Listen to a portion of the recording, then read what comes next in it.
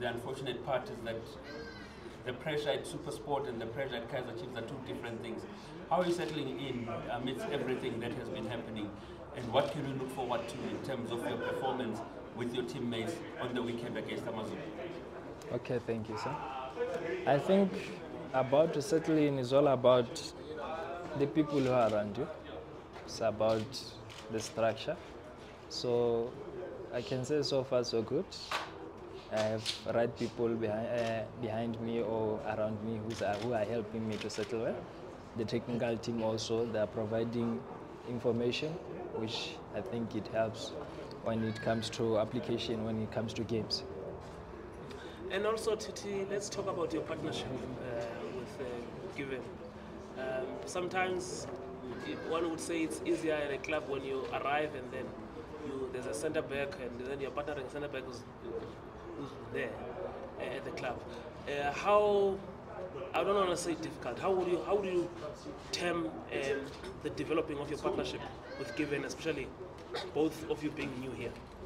I think the most important thing when you are new, or the most important thing when you are playing with an individual that has been away from your side for a long time, is all about sticking to the basic.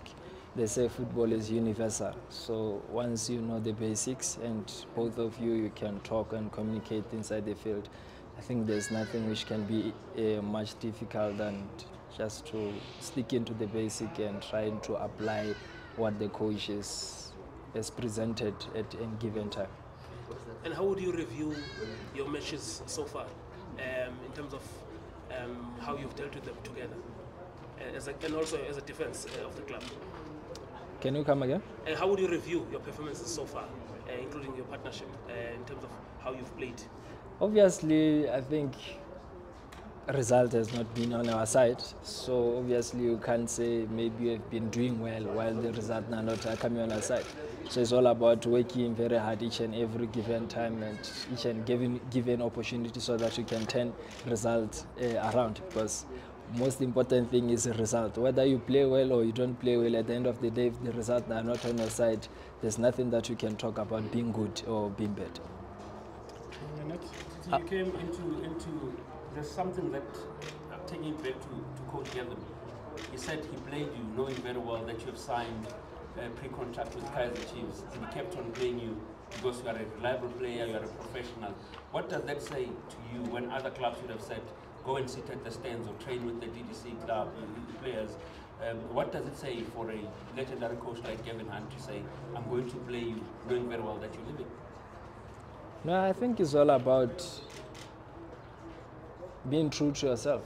And at the end of the day, they always say football is a religion. If you follow the necessary things and not trying to cheat it, it will reward you at the end of the day. TT, I mean, as a defense, it also includes your goalkeeper.